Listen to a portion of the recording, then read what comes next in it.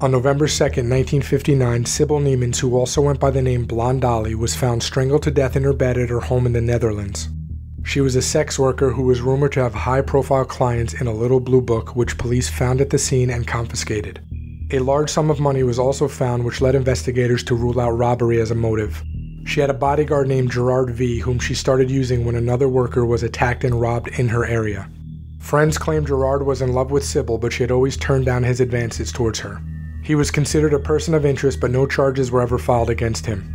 The authorities never released the names found in the Blue Book, which brought forth another theory involving her murder: that she was killed because of pillow talk from someone high up in the government and had to be silenced for what she knew.